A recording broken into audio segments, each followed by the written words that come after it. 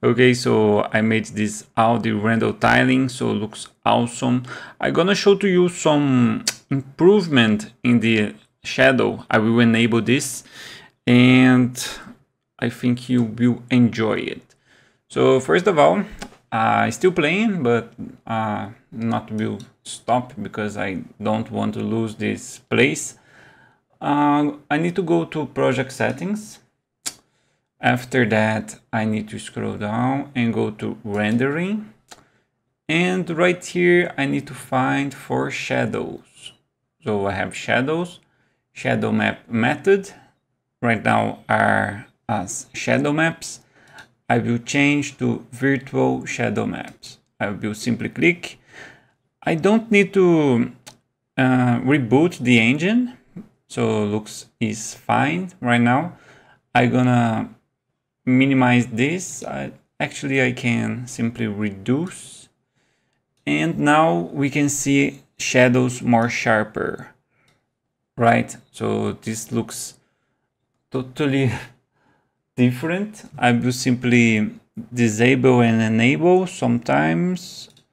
So to shadow maps, I lose just a little bit of details and I will simply find for a different place to it, right? I think it's more close to the ground, like this maybe.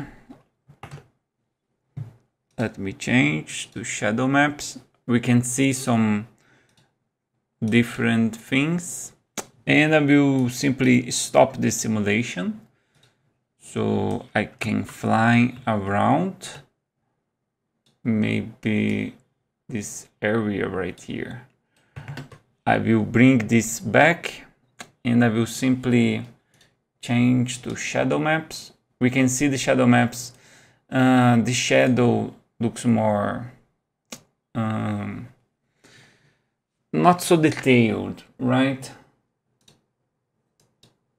So this is more sharp and this is more diffuse.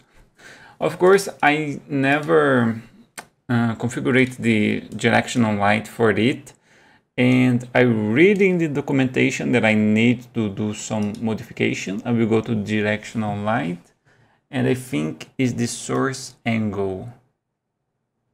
If I change the source angle, the things will change. But yeah, in the future, I will can do this. All right, because right now I don't have any idea. Let me reduce just a little bit. So yeah,